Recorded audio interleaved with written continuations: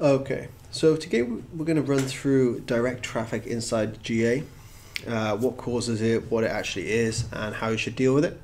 So my name is Tom Buckland, I'm the founder of HQSEO. If you have any questions about this presentation, please feel free to leave me a comment or contact us through the site.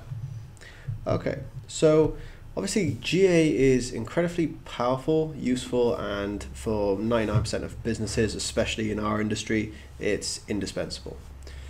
But if it sucks and it's not set up correctly, you have no idea what's going on. So a lot of the times we see clients say things like, great numbers guys, but what the fuck should we do with them, right? So in short, every site needs GA. If you don't have it set up already, please go and install it, because the more data you can have over the past few months, even years, is really, really valuable. And that's the same for Search Console as well. So if you don't have those two, that's pretty much day one implementation. If you don't know what you're doing, all you have is obviously a pile of numbers, and numbers you can't really make any sense of. So it just looks too technical. There's too many stats and percentages and increases and decreases. One of the most common parts of this is direct traffic. So that's the only thing we're going to go through today. If you have any other questions about analytics, again, feel free to get in touch, but we have to clear up direct traffic. Okay. So as you probably know, there's 6 types of traffic. Well, there could be a lot more than this, but there's 6 major types, and those are organic, direct referral, social, paid, and email. Okay, obviously organic is everything from a search engine, social, everything from a social media site, paid, obviously email, if they've been emailed a link and they click through from that link, and then referral is any website. So if you have a link on Forbes, for example, and somebody clicks through from Forbes, Forbes would be the referrer, okay? But today we're going to focus on direct traffic. So obviously GA knows a hell of a lot more about the traffic coming into our site, but it still can't figure out certain visits. So every visit to your website that GA can't assign an origin or referrer is put inside one giant bucket called direct traffic, okay? Now it may as well be called everything else, because a lot of the time it's not direct. Now, originally people thought direct meant direct to your site, as in they typed in the URL, but in most cases, as you probably can guess, that's not as high a percentage as what usually direct traffic is, coming in at like 10-12% for most larger clients. So again, this is things like type in traffic, but again, that's only around 5%, if that, especially for smaller brands that don't have type-in traffic. If you do a lot of offline marketing, then that could be the case, but in most scenarios it's not. And realize that direct traffic isn't ghost traffic either, so it will convert, it will have good user experience metrics, low bounce rates, etc. And it can even go as high as 40% in some cases. Sometimes people bookmark your site and then we'll come back to it, okay? So that's very common if you have very long guides or really key information or data that people want to come back to at a future date, then that's going to be classed as direct traffic, okay? And then if you have untagged web docs, so for example, in this example, we're talking about your latest service brochure, because this is what we saw a client have a lot of, but it could also be anything that you've posted online that is a document format, not from a referral, okay? So even Google Docs, for example, is going to act as direct traffic, okay? Then you've got things like HTTPS to HTTP, again, something that you should have cleared up already.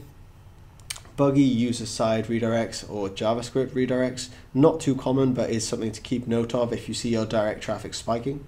And broken, misfiring, or misattributed URL tracking codes. Okay, so if you're attributing things to direct traffic, but they should be from, say, a referrer, then you need to look into that and you need to get that solved. Okay, and then obviously you have things like dark social. So this is where untagged messenger apps come in. So things like WhatsApp is the most common one.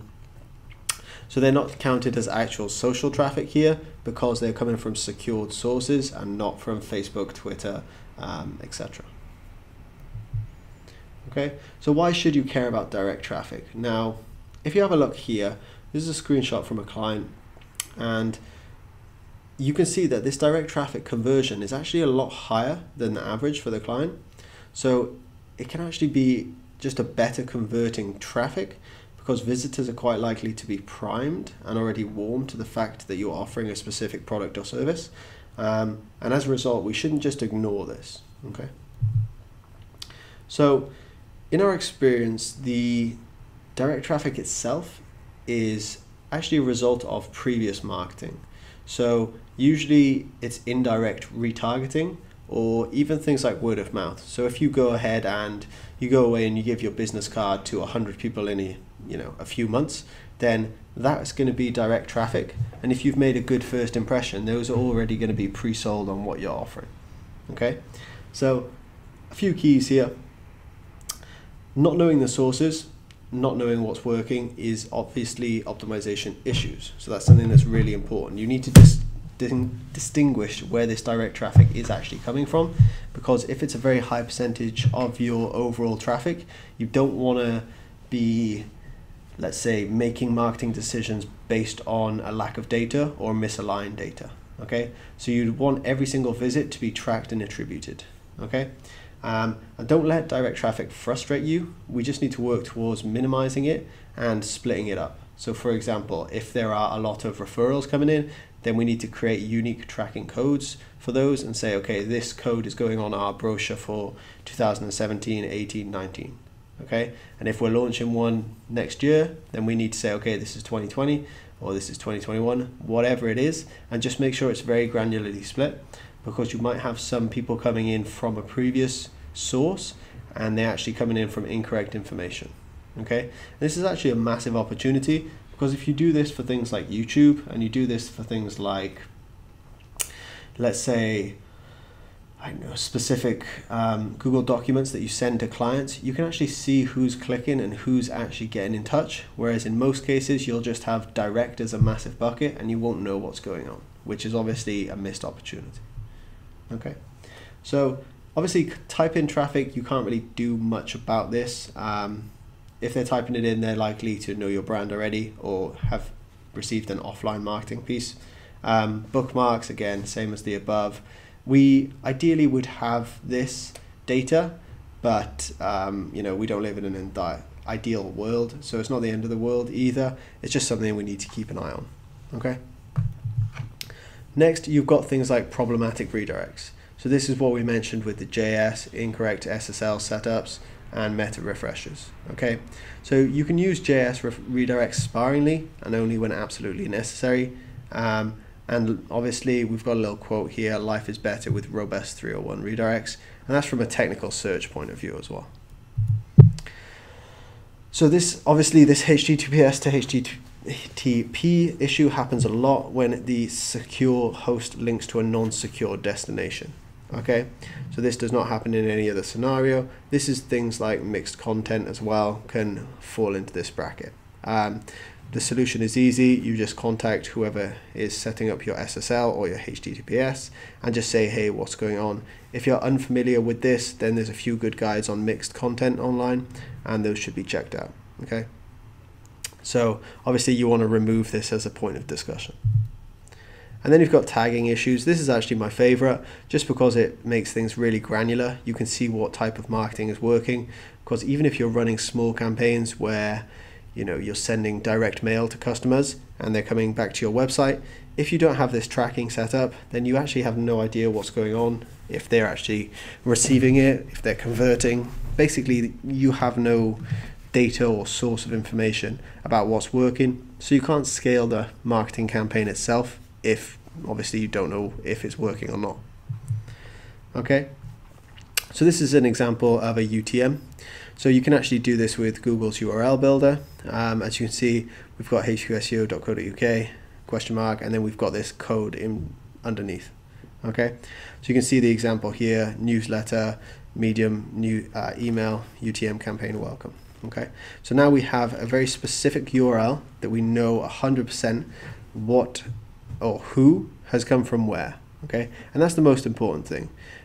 You can track these, and you can even use vanity URLs or URL sharpeners that point to the tagged URL. Obviously, because that URL is not the nicest looking thing in the world. And it could also be things like welcome or anything like that. Okay, just make sure you get your link redirecting correct, and these will still fire.